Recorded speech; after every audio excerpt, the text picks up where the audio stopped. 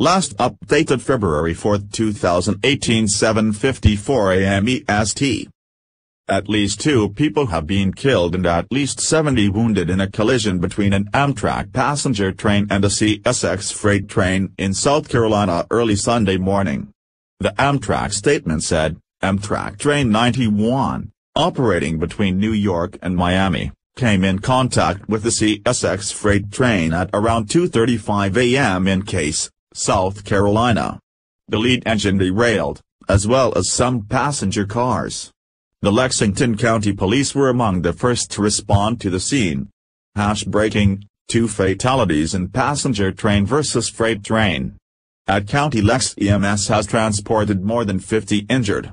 #LESM #News, Lexington Sheriff, at LCSD_news, February 4, 2018.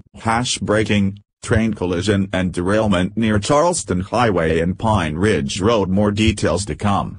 pic.twitter.com web link Lexington Sheriff, at LCSD_news, February 4, 2018. 8 crew members were on board the Amtrak train, along with approximately 139 passengers.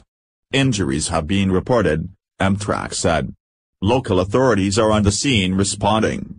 A phone line has been set up for people who have inquiries about passengers, at 800-523-9101. The aftermath of a collision between an Amtrak train and a freight train on Sunday, February 4, 2018. Courtesy Derek Petaway, Instagram. NTSB investigators are en route to the scene to commence their investigation.